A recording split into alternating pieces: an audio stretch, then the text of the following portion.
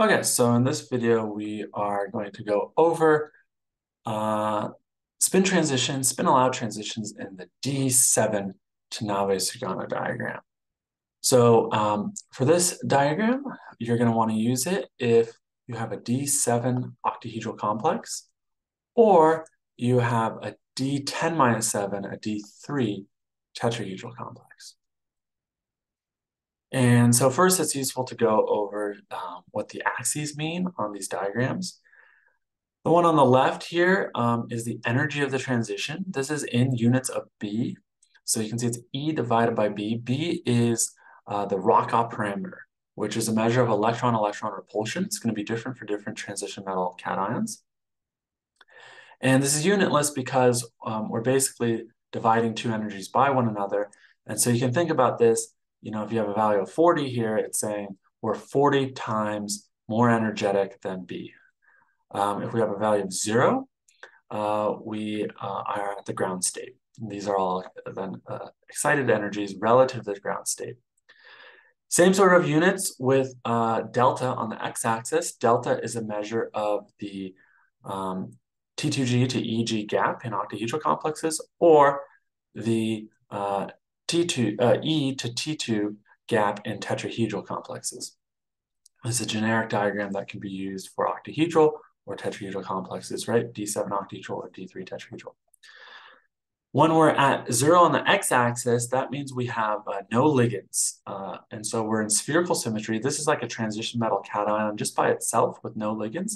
And so you can see we have these letters, like the ground state is a quartet F. There's an excited state quartet P. We call those the free ion terms. But once we have some ligands, we descend into octahedral or tetrahedral symmetry. And now our ground state is quartet T1. And on this side, where we have relatively low values left of this line, we are talking about high spin complexes.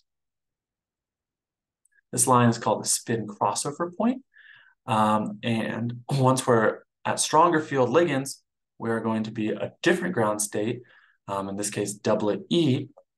And so this is the low spin side of the diagram. And so low spin side of the diagram is when we have strong field ligands, things like cyanide and carbon monoxide are examples. High spin is when we have weak field ligands, things like halides and usually water. Weak field ligands. Okay, so first thing I want to do is we're going to talk about on this slide just the high spin side of the diagram. And then on the next slide, we'll go into the low spin. So if you have a high spin D7 octahedral or high spin D3 tetrahedral, you're going to be on this side of the diagram, to the left of this spin crossover vertical line. So let's talk about this quartet T1 state. Why is it a quartet T1 state? Well, we know that in octahedral symmetry, we have a splitting that looks like this, where this is delta O, and these are our low-lying 3 T2Gs, and we have 2 higher-lying EGs.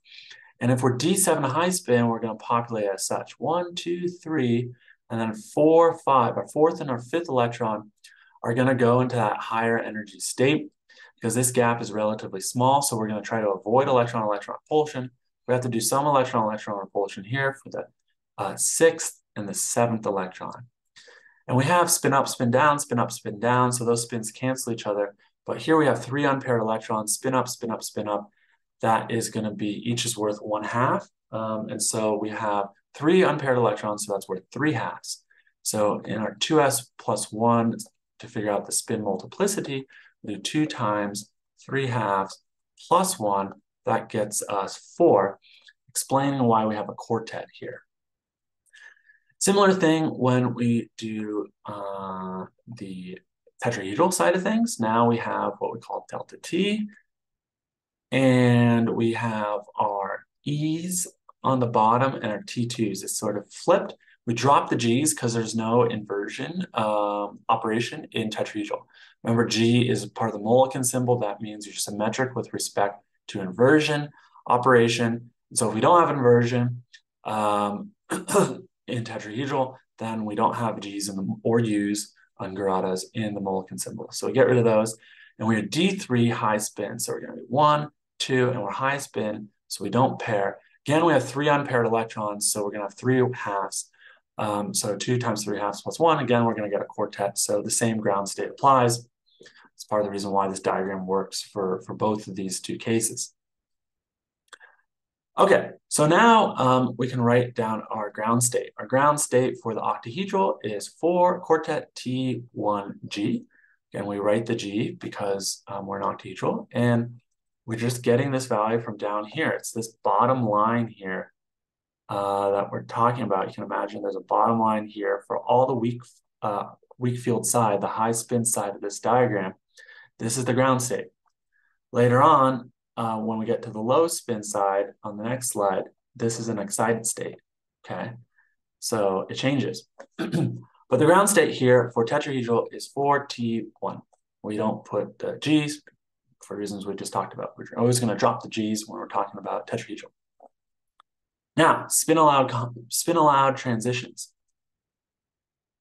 Those are going to be transitions that are high in intensity, so they're going to show up in our UV-Vis spectrum, and they're going to be ones where we preserve the spin. So from going from the ground state to the excited state, we're going to stay a quartet.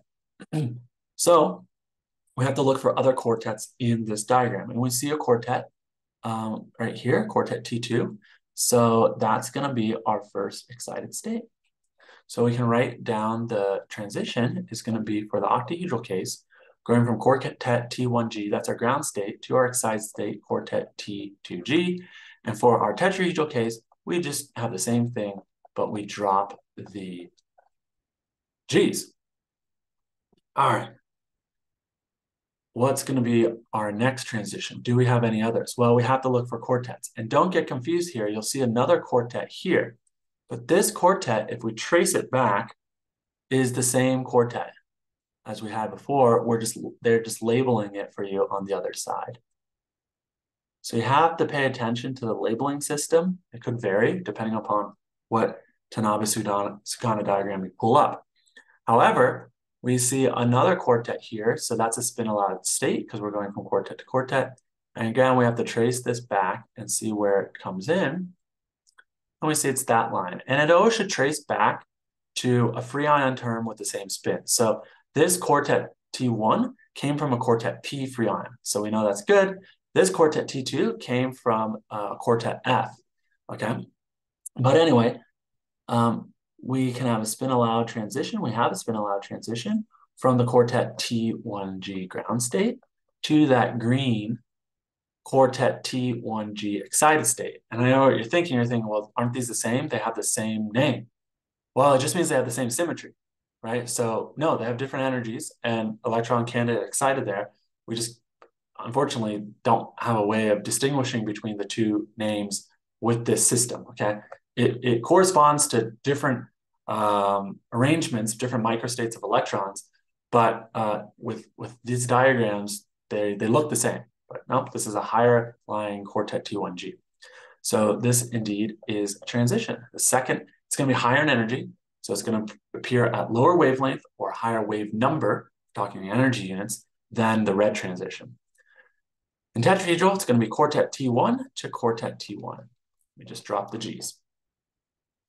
Any other quartets do we see? And yes, we have another quartet up here. It's a quartet A2. And again, we want to be careful here and make sure we're tracing this line back to the correct point. And, you know, you can see there's some changing of energy, the blue and the green cross. But at this position, if we have this strength of ligand's worth 1B, it's actually going to be in between that of energy of the green and the red. But it is a third spin allowed transition. Of course, if we're at higher ligand field strengths here, you know, this blue transition will actually be higher in energy than the green transition.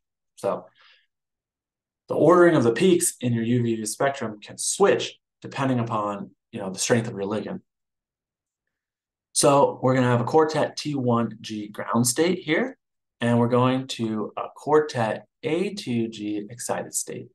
And same thing for our tetrahedral case, but we drop the G's. So this state, at this point, we have identified all of our spin-allowed transitions. And again, you know, something to not make the mistake of, you might look over here and say, well, what about this quartet? What about this quartet T1, right? No, this came from this T1. So it's not, there's no, you can't just, I would get in the habit of drawing arrows like this on your diagram versus just counting what you see on the right side here. That's going to more often than not give you the wrong answer, right? Because this quartet T1, remember, is the same thing as this quartet T1 here. It's the same line. The line went across here and then up. So don't make that mistake. This is just now an excited state when you're on the low spin side of the diagram, but we're talking about the high spin side of the diagram. The problem, you know, we're presuming the problem is talking about high spin. So anyway, we have 1, 2, 3 spin allowed transitions. So 3 spin allowed transitions. What is that going to tell us? We're going to have 3 main peaks in our UV-Vis spectrum. Will all these peaks appear on the spectrum? Depends upon, you know, if they're in the right energy that's accessible by a typical UV-Vis spectrometer. But they're there somewhere. You might not see them experimentally necessarily. All right. So now let's go to low spin. So I'm just going to rename these diagrams here, relabel these low spin. And move this over so I don't block our molecular term symbols there. So now we're going to be talking about low spin complexes. And again, this is a D7, applicable for D7 octahedral or D3 tetrahedral complexes. So just like we did last time, let's think about now why it's a doublet, okay? Last time we thought about why the ground state was a quartet. So we have our T2G to EG. We have our delta O given by the gap of that. And we have a low spin now, 1, 2, 3.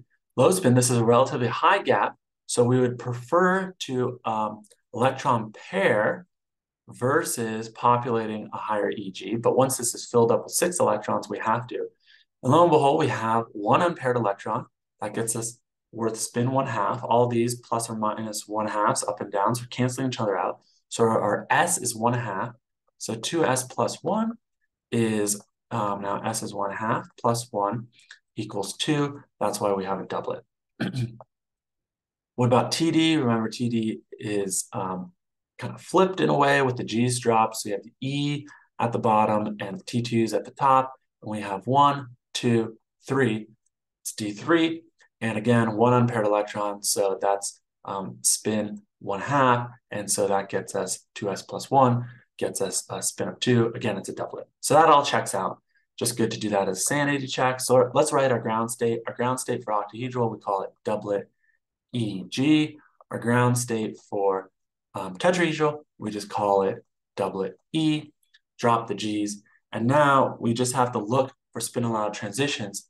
So our first one here appears to be a doublet T1. We draw that in and we can write that. Spin allowed transitions, remember, we're preserving the spin. So we got to go from doublets to doublets. Those are the only ones that are allowed. We add G's there for tetrahedral. And we don't have G's for octahedral. We went from doublet E to doublet T1. Next is going to be a doublet T2. Just a little bit higher in energy than the doublet T1 transition, but these are going to be 2 separate peaks. Might not be able to resolve them too well on your spectrometer.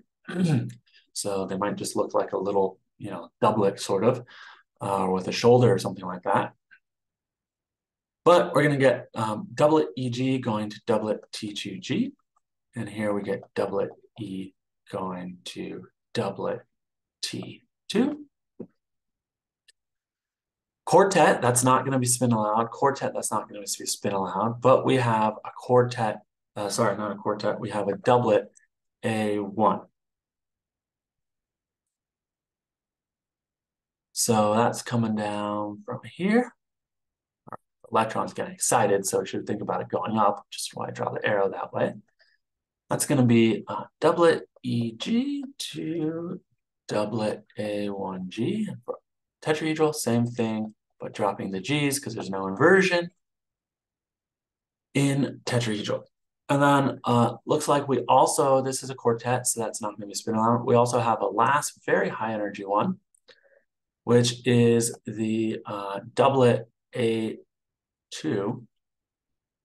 And so this one's going to be so high in energy, probably your spectrometer is going to be too far in the ultraviolet for most spectrometers, so you're not going to be able to see this.